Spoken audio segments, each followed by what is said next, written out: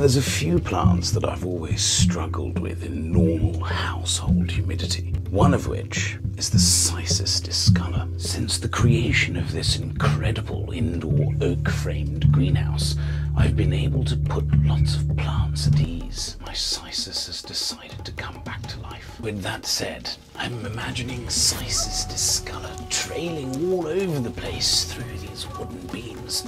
But in order to do that, I'm going to attach it with nails, fishing wire, and some good old manpower. Watch me as I exploit the Cissus all over the place.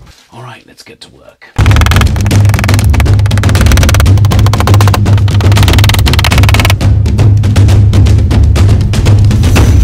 I know it doesn't look like much now, but this was nothing only a few weeks ago.